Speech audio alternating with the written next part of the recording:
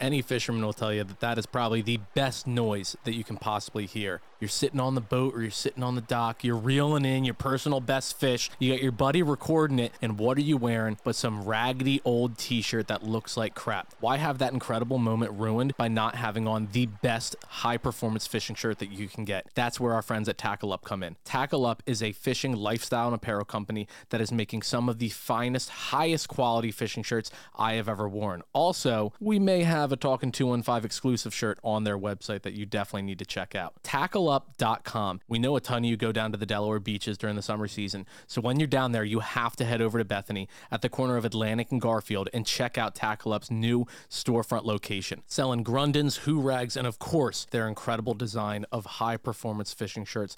Definitely check them out, and while you're there, tell them that Talkin 215 sent you. What is going on, everybody? Welcome back to Talkin 215. What is up, everybody? And welcome back to another edition of the Talkin 215 podcast. Good morning, good afternoon, and good evening. Whatever time of the day you are listening, welcome to this week's edition of Talkin 215. We're back. It's Sean's bedtime. Coach is here, and we have the most hated man in Philadelphia Eagles Twitter right now, Tommy T-Bone Tomahawk Steaks, back in the building, making another appearance, coming off of his Thursday live show. Gentlemen, how the hell are we? Good. Excellent. I feel good, regardless of what people are saying, you know? So, You look good, man. That chiseled jawline, you're cutting a little weight, getting that summer bod ready. Coach rocking the no sleeves as usual. Look, let's just dive right into it. Sean, Joey, you guys weren't on the Thursday live show. Who'd have thought that it would still be the big topic of discussion on Eagles Twitter and everything? But our own Tomahawk Steaks still catching some strays from some people talking about the difference between legendary athletes. And Coach, I think you said it best in our text thread, whatever, our group text, where you're like, look, people need to understand there's a big difference between beloved and legendary. And that's not saying like we all love these guys. This is no hate. This is not like, he was kind of overrated. We're like, no, this guy was probably, if not the best running back in Eagles history. And Deshaun Jackson's clearly the best deep threat the Eagles have ever had and was a hell of a receiver throughout his history. But legendary? Bro, that's crazy. Like, look, legendary should be reserved for legends, right? And I'll give you an example. One of my favorite Phillies of all time is Shane Victorino, the Flying Hawaiian. Is he legendary? Absolutely not. But is he beloved? We all love him. Everybody loves him, right? Everybody loves him. Deshaun Jackson, Shady McCoy, guys like that. Brian Dawkins, legendary. You could say that. It's just, I think people get too caught up, especially in the offseason where we don't have a lot to talk about, right? Where they're like, they'll harp on one thing, legendary, or they'll harp on one thing like GOAT, greatest of all time, or they'll harp on like, bro, let's just have discourse. Let's just have conversations. Let's talk and everything like that. I think you could still say that what happened to Deshaun and Shady was messed up, regardless of how you hold them, whether it be beloved, legendary, just okay, Pro Bowlers, whatever you want to call it, it's still messed up at the end of the day. So I think that's the main thing. Yep. Yeah. I mean, saying somebody's not a legend isn't saying, oh, but Chip Kelly made all the right moves. No. Yeah, exactly. Like that's not just saying that somebody's not a Hall of Famer and a legend amongst his franchise isn't saying that he should have been cut. He should have been traded. Like, it's just saying, no, this guy was phenomenal, was great, but I kind of hold legends to like you said, Tom, like keep it on two hands. There's 10 or less legends. Right. And like these guys probably don't make the cut. Yeah, I mean, this is peak off-season bullshit, by the way. Like we are just have a total lack of news. But I mean, what was it? A couple months ago, we were all talking about who's on our Mount Rushmore of Eagles. Not a single person had LaShawn McCoy or Deshaun Jackson, as much as we love him. But Deshaun Jackson is still probably my favorite Eagles wide receiver of all time. But the definition of a legend changes from person to person. It also depends on how long ago they played. I mean, you talk about, we spent the last month or so talking about Kendrick Lamar and Drake, and that just reminded me of like rap legends too. Rap legends are just old heads. Like the further removed you are from being an active player, an active artist, like the more likely you are to be considered a legend, right? These guys, while they were in the middle of their playing days, I mean, Deshaun Jackson's last stint with the Birds, the entire fan base could not stand him. Like he was constantly injured, right? And when he was on the field, he was just a distraction, right? So these opinions change greatly over time, and it's just been in the case of Deshaun Jackson just a couple of years. Like he was just on the team a couple of years ago, guys. He was not. We were cursing him to the wind. Couldn't stay healthy worth a shit. And now we're fighting tooth and nail over whether or not somebody defines him as a legend. Like, please legendary stop. moments. No doubt. Absolutely. And again, I'm talking about, I just said he's my favorite, like Eagles wideout of all time. I've enjoyed watching him play. Miracle of the Meadowlands, the second one is my second favorite football play of all time behind the Philly special. Like the man is I owe a lot to the guy, but hands down. And I may even venture to call him a legend. Right. But I can totally see if he's not a Super Bowl champion, if he wasn't a lifelong Eagle, then I get it. I totally understand not wanting to bestow that title upon him. Yeah. I mean, Sean, we talked about just a couple months ago, like this whole number retirement thing. I would argue you're not a legend unless you can say like, yeah, they should retire his number. And really, like, is Shady or Jackson, like, are anybody saying we should retire their numbers? Shady's is like honorary retired. But if you do remember back to my tweet, I did say this in my very aggressive tweet that deserved to get roasted because I was very cocky about it. I said, Eagles legends, laughing emoji, don't project your childhood on us. And what I meant was, like, to me, age factors into it and generation factors into it. So, like, for me, the legends are the guys that when I was like 14 and 15, I was like, oh man, like they're my heroes. Those are my legends. But somebody else might be like, well, Deshaun Jackson was like my childhood player and Shady McCoy. So they could look at those guys similar to how I look at Brian Westbrook and Donovan McNabb and Brian Dawkins, guys like that. So it definitely, I'm glad I reacted that way because to me, I was like, oh, there's no way that anyone my age actually considers these guys legends because of mostly what Sean said. They played too recently. They didn't really win anything with us.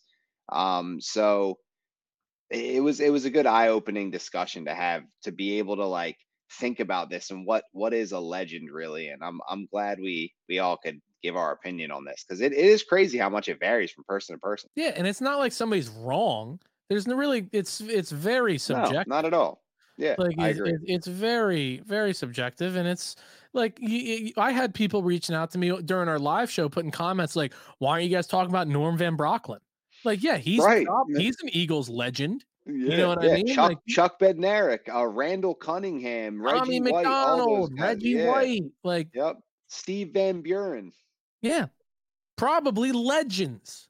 No, right. And not even probably, like legends. Yeah, and like to me, it's funny because people were trying to get so technical, like, well, Shady McCoy's our franchise leader in rushing yards. Okay, so what happened to the last guy that had that record before Shady broke it? Because he's a recent player. Is that guy also a legend? Because at one point he held the record. And then what happens if that record gets broken and you can't say Shady McCoy is the franchise leader? Is he no longer a legend? Because that's your primary reason you're saying, well, he leads the franchise in rushing, so he has to be a legend, right? That's a good point. That's like time stamping a guy. So it's not as black and white as people really were trying to make it seem. And I'm glad, again, like I said, we had that discussion and everyone got to think about it a different way. Can I just give you props just for sticking it out, because the tone of the discourse from when you immediately posted that video to like 2 days later, it reminded me if you've ever seen Bill Burr roasting Philadelphia, okay, where he comes out and he's like, you guys are a bunch of fucking assholes, and the whole crowd is booing him, right? He's doing a stand-up bit. and he just spends the next 7 or 8 minutes just cursing the crowd to the wind. You're all lazy pieces of shit, no good for nothing. And eventually the tide turns. And the crowd goes from booing him incessantly to just this uproarious, applause for the guy. You could see Eagles Twitter over the course of 2 days, like the immediate knee-jerk reaction was like, you know what, Tom, you can go to hell. These guys are legends. And then over the course of 2 days, you could see more and more people like, wait a second. I see what he's getting at, man. I think he's got a point here. And everybody that didn't go out of their way to subtweet you and be like, oh, I'm unfollowing him, was like, you know what? I may disagree with you, man, but I see where you're coming from. And I just appreciate just sticking with it. Just you could have logged off for a couple days. You could have pulled an Elliott Shore Parks and went on vacation for a month. Okay. But you didn't. You stuck it through. And you made damn sure that even if you didn't agree with you, that you understood where the hell you were coming from. Yeah. And I appreciate that. So thank you. I appreciate that. That was kind words for sure. Nah, just trying to put out the good word, baby. Come on. No doubt. So look, NFL news schedule drops tomorrow. If you're listening to this, you probably listen to this. The schedule is either dropping or is already has dropped. But we already know our opponents home and away and all. We already know, there's been some leaks. Apparently they're playing the Ravens week 5. Like that could be a fun game and all. They obviously the season openers in Brazil and everything. But we know the opponents. We talked about this last year and we had a lot of fun with it. But what's a game that you have circled on? You can't even say on your calendar because we don't know as of right now. We don't know when it is. But what's a game that you have circled in your mind as like, oh, I cannot wait for that game? Obviously, Dallas week. Like we know that's always a huge one. Like that, you can't use Dallas week. You can't use a division rival. But Coach, I want to start with you. What's a game that you've got circled in your mind as a game you're really looking forward to? Well, I'll be going to the Jags game whenever they announce that date, obviously tomorrow or today by the time this podcast airs. So I'm really looking forward to that because I'll be going to it. But as far as just a fan and viewing the games, I think I'm going to steal one. I don't know if Sean or Tom said it last time, but the Buccaneers. That's the team that kicked us out of the playoffs last. It's how I'm viewing them. I hold grudges as a fan. I'm weird like that. I may have nothing against you previously, but after seeing your fans' algorithm on my Twitter timeline, just because you beat us, it just makes me irate and angry. Kind of like Knicks fans beating the Sixers. Like I just have like a new disdain. So the Buccaneers, I think they caught us at our worst moment ever. Like as all the wheels were falling off, as both coordinators were checked out. This is a new system on offense and defense, a new Eagles team. What we did to reload this offseason, I'm really looking forward to that because the Bucs are going to see what they would have seen had we had competent coaching and players on that, at that time. Hell yeah. Tom, I was there stakes. What you got? Well, I'll be in the building a couple times this year, but I'm cutting it down this year. I'm taking a couple games off. Gotta save some cash. But the matchups I'm looking forward to really are a couple matchups that I really just want to see in certain time slots because I've been feeling nostalgic lately. I've been watching old clips of the team, early 2000s, and I like the Carolina Panthers and Atlanta Falcons at home. 2 games that have a lot of potential to be at 1 p.m. Just give me some of those games. Some slow pitch softball. Let me hit it out the park. We beat them, pretty handedly. Maybe Kirk Cousins isn't available yet. It's early October in Philly. I love a nice October day, 1 p.m. Philadelphia against an NFC South opponent that I feel like we're better than. So I want to see a couple of those games, and it's cool because we're recording before we get the time slots. So I'm speaking into existence 1 p.m. time slots for those 2 games. Be nice if we had more than 1 o'clock game. Yeah, that was language there. we had 2 or 3 last year. It was nuts. Yeah, we had 3. We were done by like the halfway point of the season. The rest of them were all. It was both against Washington too. It was both games at 1 p.m. against Washington. So, and then there was one other one that we had. It was Arizona on New Year. I think was Listen, that wait, one. wait until the Maybe that schedule was comes out. Give me a 9 o'clock game. I know we're not going over to London. I don't care. All right, we're going to Brazil, all these other places. Give me a 9 a.m. game. No, 9 coach, a.m. coach, you're spot on. I want to see us play the Bucks just to see that level of growth from one season to the next. See the difference the coordinators make. Check out the shiny new toys we have as far as our draft class, right? No, but honestly, I think that's much more of a revenge game. I'm expecting to win that game probably by a pretty decent total, if I had to guess now. But I mean, Jake, you mentioned it earlier, the Ravens game. Maybe it's just a little bit of recency bias because we're having a lot of, do we expect Jalen Hurts to be a top 5 quarterback this year talk, right? And not to jettison from one question to the next, but I want to see him go up against another consensus top 5 quarterback, right? I want to see them. I'm sure it's going to be. I think they even said it was a primetime game. It was week 5. I'm blanking on the leak is that it's week 5 prime time. Right. Wow. So you're going to get a larger audience drawn. Everybody's eyes are going to be drawn to this game, right? We're going to get a chance to see how Jalen stacks up this season against the cream of the crop. I'm jacked up for that one just as much as any of them. Yeah. Mm-hmm. No, that was probably number 2 on my list. Tom, I love that. I just give me a nice relaxing game. We don't get enough of those. A nice sit back 1 o'clock. Look, halftime. It's still warm enough to go out, throw the pigskin around a little bit. Yeah. October football, September football, NFC. Yes, sir. Come on, Michael Penix. Give me Michael Penix. Let that guy play. Come on. Exactly. That'll be a nice battle of two 26-year-old quarterbacks. That'll be a nice. No, and I like the Bucks revenge game and all, but a game that I'm really looking forward to, just because I'm so over the top confident in our offense. So this is a game where I feel like we need our defense on it, and that's going to be the Cincinnati Bengals. Mm-hmm. Going into Cincinnati, they got a top tier offense. You want to talk about going up against a consensus top 5 quarterback? I mean, Joe Burrow is pretty damn impressive. And their wideouts are, I mean, you want to talk about a team having wideouts that really compete with the Eagles' top 2 wideouts. That's got to be Chase and Higgins.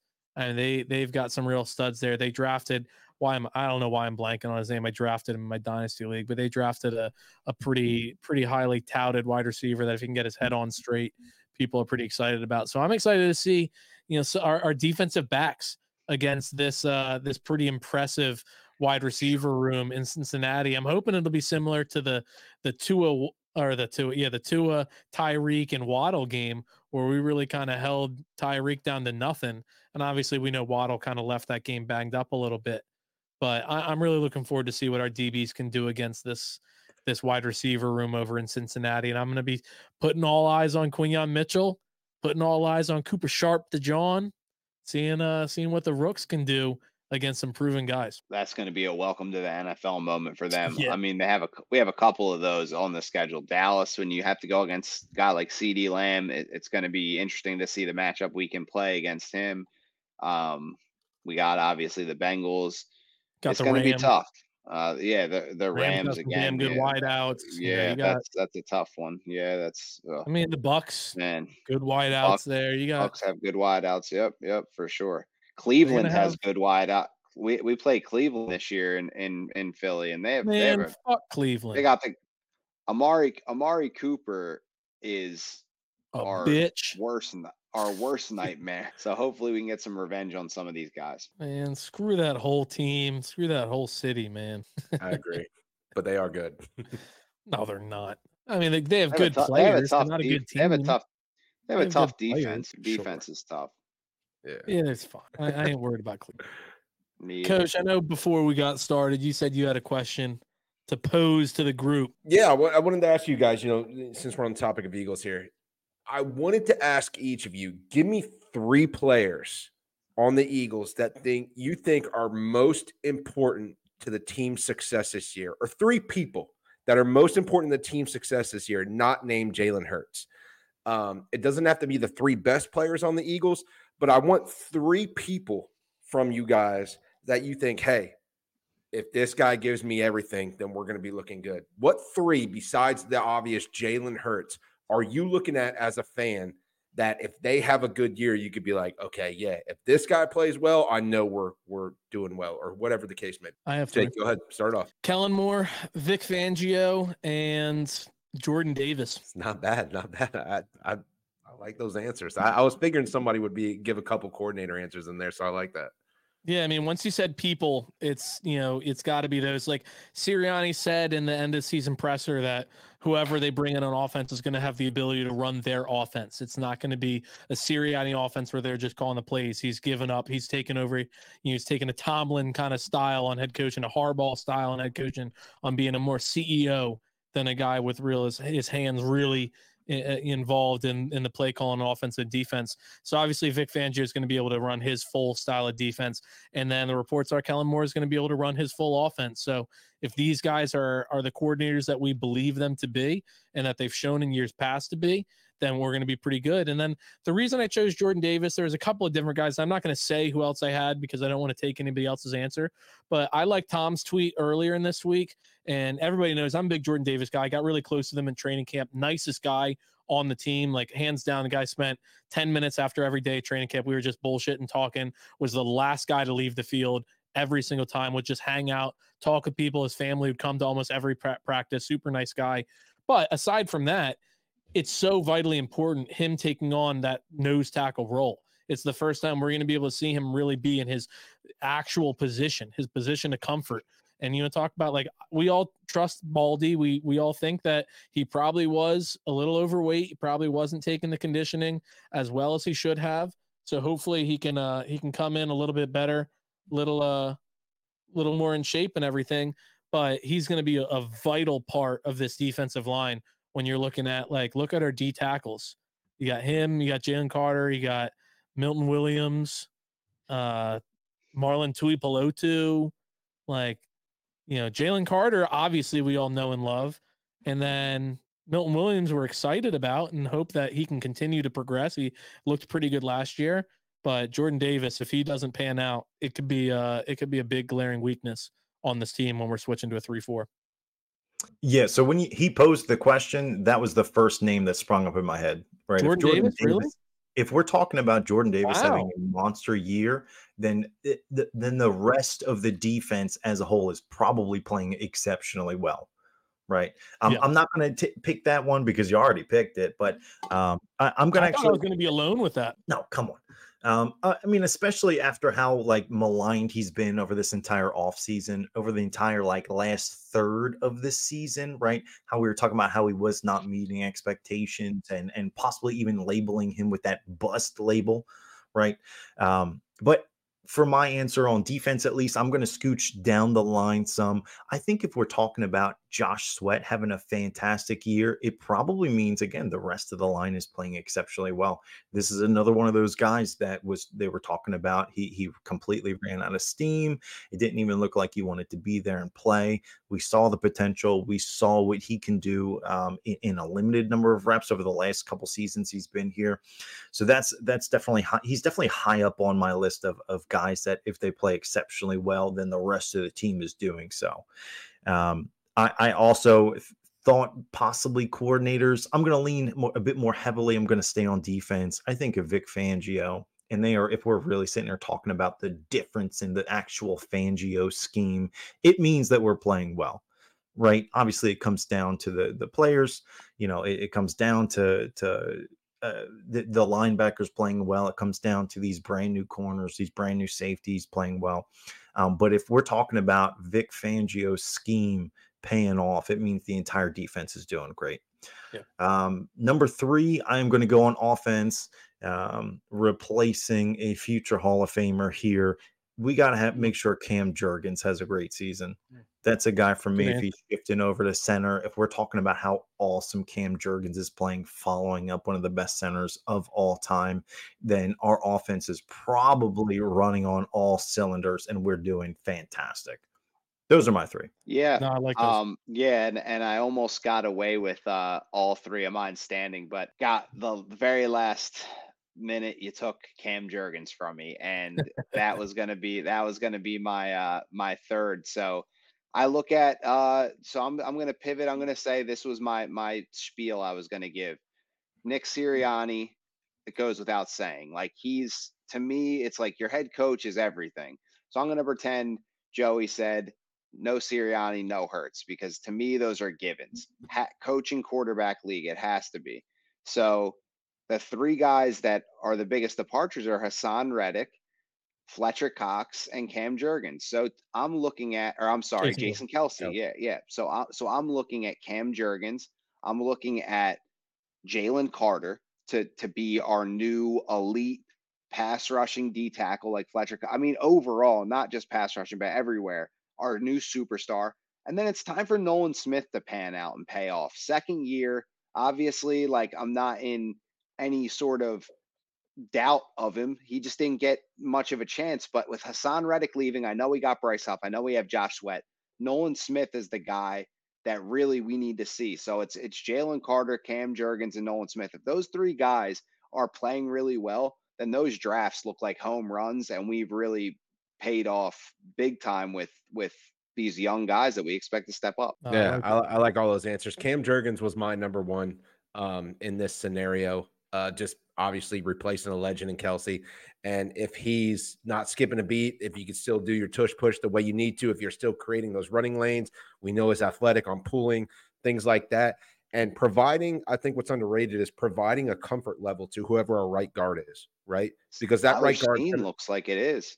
Yeah, it's probably going to be Steen. Who knows in certain packages what's going to happen, but that right guard is not going to be somebody who's used to being an everyday starter. So providing that comfortability next to him, Jurgens as being a potential captain in between him and Lane, I think is huge. Number two for me is Bryce Huff, right? Like Tom, you just talked about it a little bit. You're losing Hassan Reddick. We paid you before we let go of Hassan Reddick, okay? We invested that much in you. You were the first person we signed in free agency. You were who we wanted, was Bryce Huff. And understand what the standard is for edge rushers on this team. And it's to get sacks, and it's to harass the opposing quarterback, and it's to dominate offensive tackles. I need you to be that guy if we were the first one to sign you right out the gate. So Bryce Huff, Cam Jurgens. And then third for me is going to be Vic Fangio. I think we all know what a shit show it was last year with the two different DCs. There's reports of people not talking to each other, Patricia not talking to people. Like, there was just all sorts of just dysfunction. So we talked on the podcast maybe a month or two ago, whatever the case was, about how there was this stipulation that we were running a form of the Fangio defense and other people were. If you listen to Fangio's press conference, he's like, I don't know why people say that. He's like, they may take little things here and there, but nobody's running my defense but me. So I always thought it was funny when you hear different podcasts or radio shows or even people writing articles saying, yep, they're running the Fangio defense. And he was like, no, I run my defense. He's like, you're running a version of it, and that doesn't have to be the same thing. So I just think Vic Fangio's presence, having that quote unquote adult in the room, him being the head coach of the defense, which is a term that didn't exist last year with us on offense or defense, head coach of the defense, Vic Fangio, running his system with his guys, I think it's going to be great. So those are three guys I would look at too. Yeah, and I think you kind of said it there with three of us having Fangio, because I was going to say, like, I can't believe none of us had a linebacker. But it's like, who are you even going to name? You know what I mean? Like, there are of guys, like I was going to say, like, if you're talking about Nakobe Dean playing well or Devin White playing well, that's huge. You can even say like Quinyon Mitchell, Cooper DeJean, if one of them have a crazy good year, just out of nowhere. Like this team, we are dependent on a lot of guys that we don't really know much about right now. And it's exciting, but at the same time, it's like, we are putting a lot on our top players like Jalen Hurts and Saquon Barkley. Saquon Barkley's coming onto the Eagles.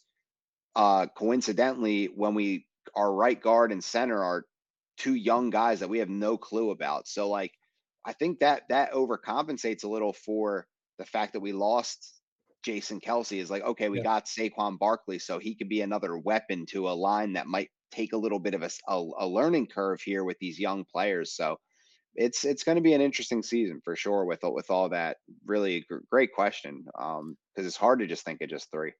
Yeah, I mean, well, first of all, we have Jeff Stoutland, so Yeah. get the I breaks trust. there, I right? trust. I trust. I trust the big dog, and I'm glad we developed Cam Jurgens for a couple years. Like, this isn't like and I hate to do this, but it's only right, right? Some Cowboys fan was talking trash, saying you guys haven't replaced Fletcher Cox and Jason Kelsey. You've signed all these other guys. I don't think the offseason's going that well for you. We replaced Jason Kelsey and Fletcher Cox 2 years prior. And like you're talking about, because we signed other guys this year. That's what good franchises do. They replace you a couple years prior before they get desperate. And we have guys that have to step up in the absence of those two guys. We've prepped for this and it's time. So I'm really excited for these guys. Tom, that same question could be flipped around on them, could it not? I know, right? Yeah, they lost a center and a tackle as well, and they have rookies. You lost your center, your left tackle, your wide receiver 3. Yeah. You downgraded at running back by getting old Zeke, thinking old some Zeke, nostalgia is going to play in favor in the win-loss column. Yeah. What are we doing here? Yeah, well, exactly. Makes no sense. How do you think players? We talked about Deshaun Jackson early on the show, right? You all remember how kind of like alligator armed Deshaun was when he was heading into his contract year because he didn't want to get hurt and he wasn't as explosive until he got paid because that security. Right.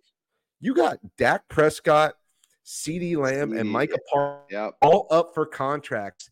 And the funny thing is, and your head coach is also on the last year of his contract too. So that all weighs on the psyche of a football player, right? And for the people that are like, oh, if it doesn't work out with Dak, we have Trey Lance in the wings. Guess who else is on the last year of their contract, guys? Trey Lance is too. Right, Trey Lance, So what could you even say to an Eagle fan where you're sitting right now? I just don't understand the fact of like sitting on the corner with no lunch money, waiting for the bus, and you see a guy in a Ferrari ride by and you start laughing at him. Like, dude, you got to put things into perspective. Like, that doesn't make any sense from where you're sitting at. Yeah, not at all. And that's the thing. Like, I don't think I think they're in a massive state of denial. It's a lot of very, very overly optimistic fans. They have it's Stockholm syndrome, honestly. But yeah, I just thought that was funny that like you're trying to talk about a team that you don't even really follow. And I'm sure if like we were just saying about their tackle and their center, they have guys now that they're gonna play there. They're these rookies, these young guys they're excited about. It's funny some fans don't think other teams have that. Like we have those young guys, and we're just talking about them on this show, but it's like it's crazy that people talk like that. I'm excited for our young guys. I'm ready to see them go, but it is a lot on their shoulders. So I've got two quick comments. First, the Cowboys seem to be the only franchise that don't have fans. They have brand or team ambassadors, right? The people on Twitter are Cowboys ambassadors. They're there to prop up their product and just not have. They're completely super biased. They're not real people. They're NPCs. But also, I'd like to put a fourth person here just because nobody mentioned them. We talk a lot about the linebackers and not knowing who's going to be starting. Also, I feel like I don't know who's going to be in the secondary a whole lot. There's going to be a couple different ways we could split this, a whole lot of new faces, a couple injuries thrown into the mix. And we have one guy, our cornerback, who is entering now his age 33 season. Guys, if we're talking about Darius Slay playing lights out like he has been in years past, we're good. That was the guy I didn't name because I swear somebody was going to say him. Where I was like, I have another guy, but I'm not going to say him because I don't want to take anybody's. It was Darius Slay. He needs to have one more for us. Great. We don't know. He might play terrible. Yeah. My lights just went out. It did. I will say, June 1st at 12:01 a.m., James Bradbury will not be an Eagle. He can't. We've got 46 corners on this team. He's got to be one of the cuts. Yeah, unfortunately, he will be gone June 1st at 12:01 a.m. At Delaware Orthopedic Specialists, you're never left in the dark. Not only are they the only fellowship-trained surgery center here in the state of Delaware, all of their providers are also specialists. which means that they're focusing on each and every part of the body specifically, so that when you come in with knee pain, you're getting a doctor specifically devoted to that. Wrist pain, wrist doctor, foot pain, foot doctor, so on and so forth. Why would you go anywhere where you're just going to get a general doctor that knows overall body when you can get somebody that knows the ins and outs of your exact injury? They're going to hold your hand and walk you through each and every step of the process so that you won't have any questions and you'll know exactly what you should be expecting. My family and friends trust EOS, and you should too. Give them a call at 302-655-9494 or head on over to delortho.com. Let them know that Talkin 2 and 5 sent you. And after they give you phenomenal care, head on over to Google, give them a great review. Staying with the Birds, a little more lighthearted. We were just talking a ton of offensive line before we head over to the Phils. Jordan Mailata obviously just signed an extension. Friend of the podcast, great guy, massive mammoth of a human being. I want to ask everybody, what is the largest animal that you think Jordan Mailata could win against in a fight? Just going based off of like weight, because I feel like he's got like a baby hippopotamus in the tank, you know. A baby hippo, right? Like, yeah, I mean, a full-grown hippo is going to take anybody. There's not a living human being that can win against a hippo. I'm talking bare knuckles, like no weapons, like fully developed. And that hippo can't have a weapon, Sean. All right, like, no weapons at all. Change my answer. That is, I just see him as like, other than when he's on a football field, I see him as like a gentle giant, and I can't even imagine him taking down like an animal like that. Like, I just don't. I see him as such a nice guy, and I don't feel comfortable doing that, putting him into a fight against an animal. So I think you ripped the face off of a lion. We have two very different ideas of Jordan. All right, Tom, who would win in the fight, Jordan Mailata or 1,000 chickens? I take the chickens. Wow. Have you ever been around chickens? Dude, they're nasty. Those chickens. 1,000 of them? Like, that's so many chickens. Yeah, they can't fly. It's not like they're climbing on top of each other. There's still only ankle, like, thigh. Do they know they're in a fight? Yeah. Like, if they were all attacked. Oh, if there was 1,000 chickens, they're not going to be able to coordinate. They're still chickens. 1,000 chickens. 1,000's a lot. What are they going to do? They are gonna peck and eat and scratch and claw you until you just like start decomposing. Like 1,000 of them, they'll just be sending. Okay, but let's say at most like John Gannon around you at one time. Like, it's not like they're not going to pile up on top of each other. Yeah, what do you mean? Of course, they could get a little bit of air. They can fly. A Zord worth of chickens. They can't fly. Chickens can't fly. Yeah, they can. Can't they? Chickens they're always up on fences. Upwards of about 30 yards or so. They can fly for upwards of maybe 30 feet. Well, you're not 30 feet tall, so yeah, they're getting on top of you and they're taking you out. Watch a chicken fly. It's just kind of jumping, and it's a buzz. They fly like Buzz Lightyear. They fall with style.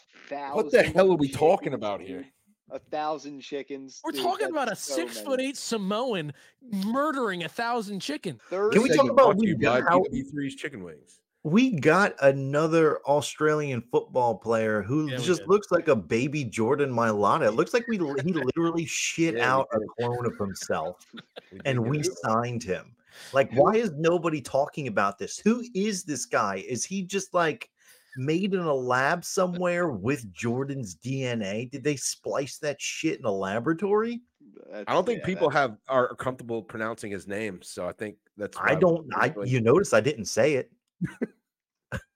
So I got a question. Who would win the Eagles starting O-line, assuming that Tyler Steen is the starter at right guard? Who would win in a chicken wing eating contest on your current starting O-line? Who do you got? I think Landon Dickerson could chow. I'd probably go Landon. Yeah. Landon could put it. I mean, I know Cam Jurgens probably puts it away too. Like he's from what? Nebraska? Was it Nebraska? He's a beef jerky man. I mean, he's eating. Yeah, he's putting Cam Jurgens. Yeah, he's. Those are the two countryest dudes on the line, right? Like, yeah. I'd have to go. Landon can fit in those bib overalls. I will say, Coach, the Bankstown bodyguard. You did some research on Bankstown. That's as country. That's a pretty country, rural place in Australia. And that boy's eating. But Australia's like different. Talking about his pregame meal. Also, Jordan, what the hell are you doing on other podcasts? Calling him out right now. I got a question for you guys. Yeah. Would you guys want to do a beef jerky review live on the pod one time? Like we all get it and take a bite of it and say like, hey, like what do we think about it? And maybe Cam himself will reach out and want to be a part of that. Maybe. I like that idea. I'll order it right now. Will you? I'm ordering right now. Wow, look at this. Look at this. Is it available for us to order? And I'm sure it goes down really nice with some Dewey beer as well. Yeah, Dewey beer and Cam Jurgens beef jerky. Come on. Kidding me? I got the Sun Camp right here. It's an APV at 6%. It's a West Coast delicious IPA. While I'm ordering this, same kind of concept. Who's doing a beer mile the fastest on that O-line? Lane Johnson. I think Lane Johnson's got some value to him. I think he's a sneaky endurance kind of guy. He's slimming up over his career. I think unless Tyler Steen knows something we don't know, I think it's Lane Johnson. Yeah, I go with Lane as well. It's called Jergy is what it's called. I'm trying to get it. Beef jerky. Yeah, I feel like you'd have to just like walk into the place just because of how many orders they would get. Jergy.co. All right. Getting the bundle, you think? Get a little bundle of all of them, or are we just picking one of them? They got 5 flavors. Teriyaki, mango habanero, original, hot honey, and cracked pepper. Get the bundle. Get the bundle. Why hot honey and cracked pepper. Is that all one flavor? Hot honey and cracked pepper? Or no, it's 2 different ones. Hot honey is one, cracked pepper is another. Also, you find anything hot honey, and I'm slamming it. Coach, when I was down visiting you in Jacksonville, I got a hot honey pepperoni pizza, and people were like around there. I guess it's not as big of a thing over there. I asked them, I was like, hey, can you put hot honey? Because they saw they made Nashville hot chicken at one of the restaurants. It's like, hey, I see you guys put hot honey on your chicken. Can you put some of that on my pizza? And like everybody at the one bar you recommended down in Jacksonville were like, what are you talking about? Hot honey pepperoni? And I gave like all the bartenders a slice and they lost their fucking minds. I love it. Wow. Spreading the love. Have to. All right. We got it coming in. I'll have to mail it out to you boys individually. Ooh, I love it. A corduroy jergy hat. That's kind of fresh too. Yeah, there we go. Pretty dope. I still think Samoan's taking 1,000 chickens all day. I mean, he's not walking out unscathed. He's not walking out unscathed. Again, that's a lot of chicken. Again, it's not in a 10x10 room. It's out in a field. And it's like you're going to get so many of them around you at one time. And why are you fighting? If you're out in a field, why are you even fighting 1,000 chickens at this point? Dude, I'm not telling you the parameters. I'm just setting the scene. If you watch or have extensive like viewing knowledge of watching different animals fight, you would know that most evenly matched animals simply stop fighting because of exhaustion. Like nobody wins. They just kind of crawl off, and half the time they die because of their wounds, like together. Like nobody wins these things. So I think that Jordan Mailata would fight until he reaches complete exhaustion and then would die later on of exhaustion. How's that? That's my answer. What better way to get him back on the show than to ask him this question to see what he has? How many chickens could you take at once before you die of exhaustion, Jordan? I think that's a better way to phrase it. Let him set the number. Yeah. Let him set the number. I got a chicken guy. Maybe we can set this up. Over under is 999.5. Yeah, that's insane. Taken under. Philadelphia Phillies, second fastest franchise history to get 30 wins. They did so in 43 games with back-to-back big wins against the Mets. Last night, obviously, a huge comeback. Called the comeback. So, as you know, talking 2-5, always on this shit. Really impressive what they're doing with the amount of starters that are out. I mean, Harper is out today. Turner's out for still at least another month, according to him. Who knows how long that's going to be. JT seems to be continually lingering. Schwarber came back today, so that was nice. But you're seeing a lot of different guys that you did not expect to see playing as much. Whit Merrifield is exactly who I said Whit Merrifield was after he started playing, because if anybody listened to me when we signed him, I loved the signing. Quickly soured. Whit Merrifield sucks. He's now batting 184 with a 556 OPS. and a 253 on base percentage. There's somebody on Twitter that calls him Witt Josh Harrison Merrifield. Yeah, that's perfect. With a worse walk-up song. That's exactly who he is. Does he have a bad one? What is it? What? No, I don't even know what Whit Merrifield's walk-up song is, but I just remember enjoying Josh Harrison, his walk-up song. I cannot stand Whit right at this moment, but I tell you what, just going from if he's batting leadoff and Stubbs is in the 9-hole, like that turn, that 9-1 turn is just the most automatic 2 outs ever. That is such a crusher of any momentum that you have. It's done. Good news. I actually had his stats wrong. He's batting 175, not 180. Can someone dunk on him for the Whit Merrifield take? Did anyone disagree with Jake about that, or like? Look, the guy for 102 games last year, he was a 303 hitter. And the last he led the league in hits like 2 or 3 years ago. He led the league in hits. Yeah, like I was excited about it. I was like, look, this is our guy off the bench. He's a super utility. He can play any position other than catcher. I love the signing. And then spring training, he was our best player in spring training. Guy was hitting the cover off the ball, was leading the team in average and everything. Guy was doing everything. Soon as the season started, he has been hot garbage. I'm going to be honest. You talked about second fastest to 30 wins, most wins in Major League Baseball right now with all these injuries. I don't really have much to add to this conversation because I don't have anything like to say about how the Phillies are winning because I don't know how they're winning. I have no clue how the game is over, they have more. Like, I don't get – do you guys remember – you do – when we needed to beat Dallas to get into the playoffs and we had a skeleton crew with Wentz with like Robert Davis – and Deontay Burnett, JJ Arcega-Whiteside was in there. JJ, Greg Ward, those were like the targets, and I was like, "There's no way we're beating Dallas." And we came out and we did it, and they were like, "How'd you do it?" I'm like, "I don't know." Like we had more points at the end of the day, and that's what's going on with these Phillies. You said it. Trey Turner's out. Bryce Harper missed a game today. Schwarber was out for the last 3. JT's missed the last 3. Stubbs is not a Major League Baseball player at 88. All. 88. And like Sean said, you go from Stubbs to Witt, and it's like you can go to the bathroom, you can leave. Like they're not getting a hit. They're that bad. And so I honestly have nothing to provide to this conversation, guys, because I'm happy that they're winning, but I genuinely can't tell you how. I don't know. I mean, they're winning because Stott is a man possessed all of a sudden. Boom, as soon as he gets the bases loaded, is just leaning into these pitches. He's just catching fastballs and walking in runs over here.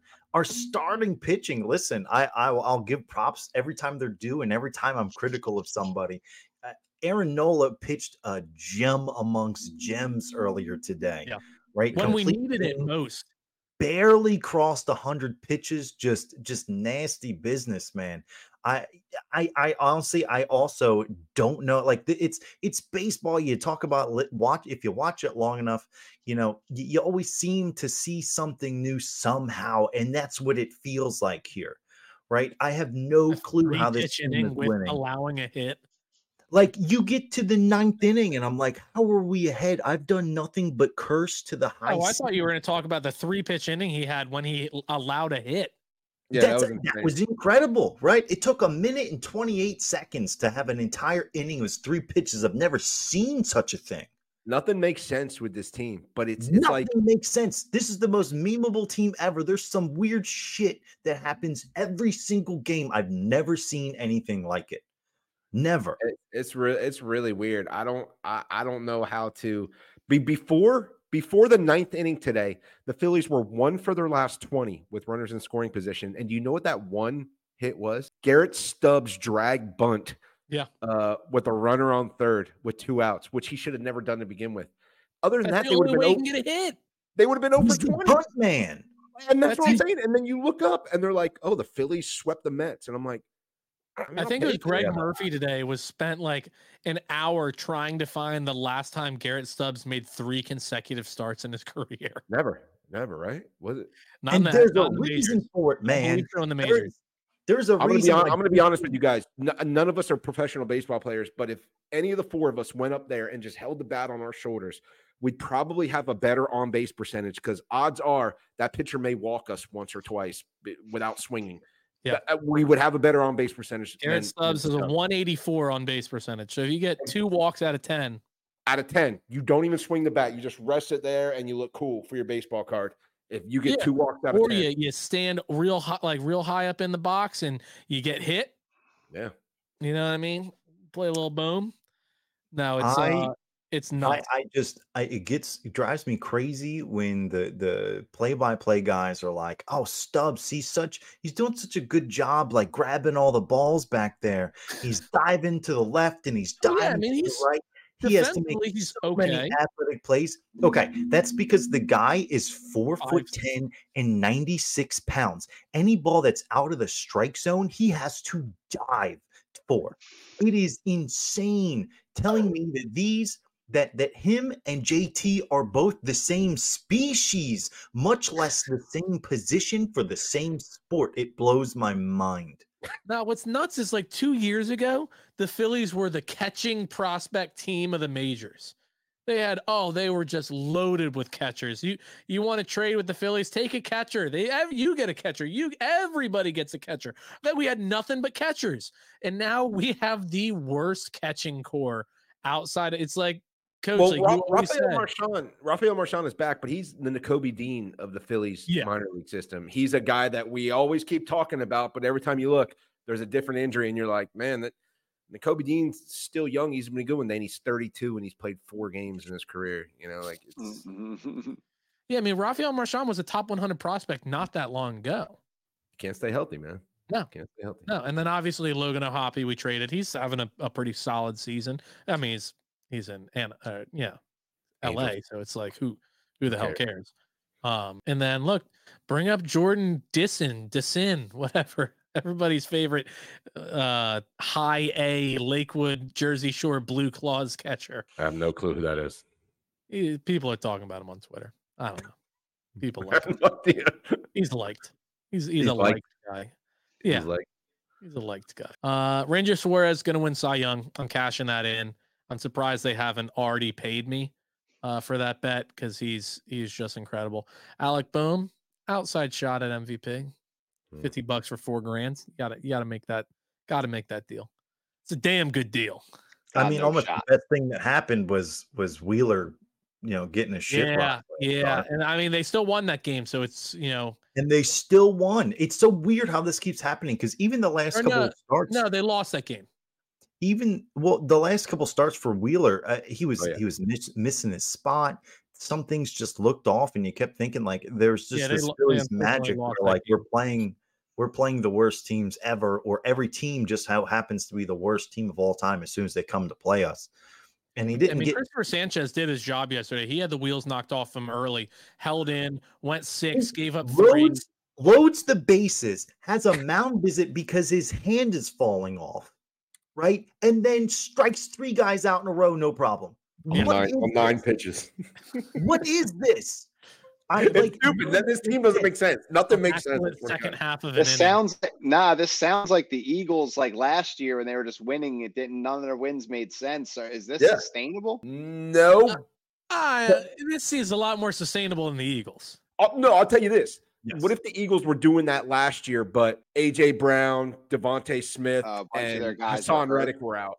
Then you'd be like, okay, once we're clicking on all cylinders, once we get our guys back, we're baseball, and baseball has a lot of 7. Half these games are like 8-0. Like I don't know, I don't understand. Like when we score 4 or 5 points and like that or runs, like that's totally normal. But I feel like we're not winning 6-5. Like we're predominantly winning by like it's Phillies minus 2.5 is almost like okay, like let's make a little bit of money here. Yeah, but that's a perfect analogy that Tom just came up with the Eagles of last year because I tell people this and they don't believe me. We finished with the 31st ranked defense, right? 31st. We weren't dead last. We were 31st. You would all agree that defense was a horrible problem last year. Do you know the 2 teams that we held to their lowest point total this past year? The Chiefs and the Dolphins. The Chiefs and the Dolphins, who both finished in the top 5 in NFL in offense. That was the 2 games that our defense played lights out. Held the Dolphins to 10 and held the Chiefs to 16? 17. Something like that. Yeah. I mean, it doesn't make sense at all. Nothing makes sense, but that's sports, man. That is what it is. Look, Phillies are looking damn good, and I'm just happy about that. Final thoughts, gentlemen.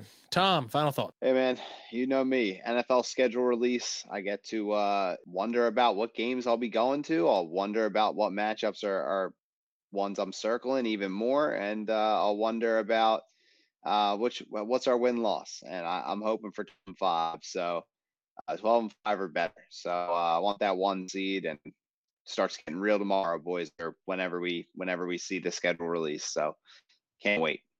Hell yeah. Sean. Listen, man, it don't matter how many of our superstars are out this season, everything's going to be A-OK.